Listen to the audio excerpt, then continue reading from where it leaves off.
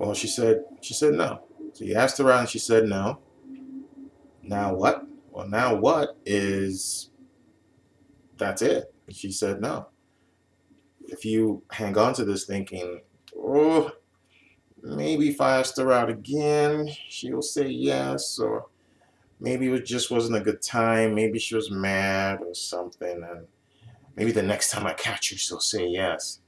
Gotta understand that if you asked her out and she said no for a reason. It may not have anything to do with you per se. It may have to do with her and the stage in her life that she's in, something that she may be dealing with.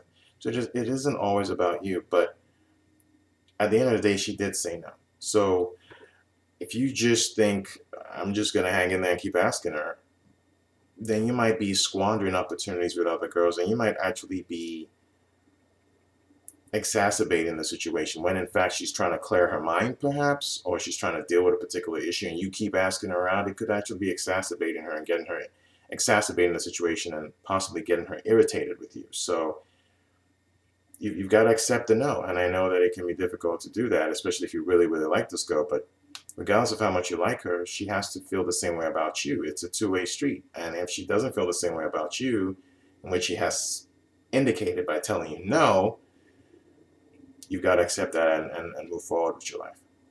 Guys and girls, leave your comments down below. Subscribe to the channel. And if you want to ask a private question, click on the link below for a consultation.